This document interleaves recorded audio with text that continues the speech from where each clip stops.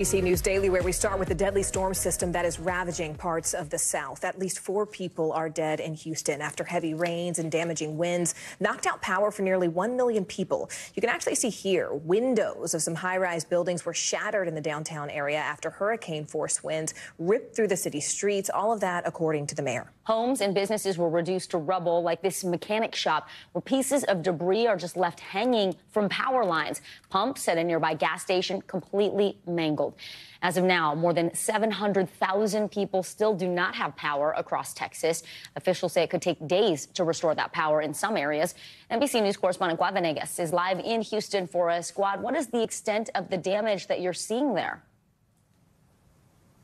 Vicki, Morgan, you just went through a lot of that damage, right? That building where the windows were blown out is just a few blocks away from us. But look at this building behind us. This is a club downtown, Conejo Malo.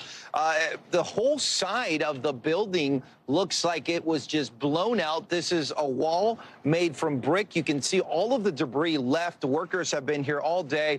We saw a team of individuals assessing the damage, and this was what was left by those strong winds. Now, when we arrived earlier today, there was also debris all across these streets. A lot of that has been cleared. This is shut down. You can see some of the branches that have been left. This is after they cleaned up the street.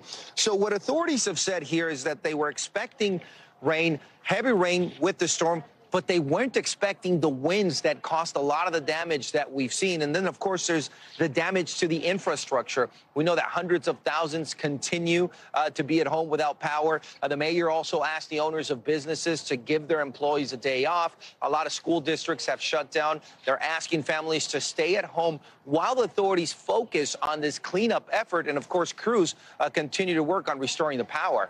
You know, you mentioned what authorities are saying there, but when we look at businesses like the Conejo Malo behind you, I mean, what are the business owners saying about what's happening, frankly, to their industry right now?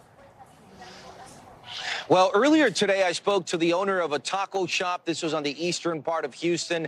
I mean, first off, they were surprised at how strong the storm was. The owner of that taco shop told me they were open. They were in business when the storm hit. Some of the workers called them when they heard the wind, when they heard how bad the storm was. And they said, you know, we think the sign fell off. And this morning when they woke up, it was actually part of the structure of that building that had fallen off.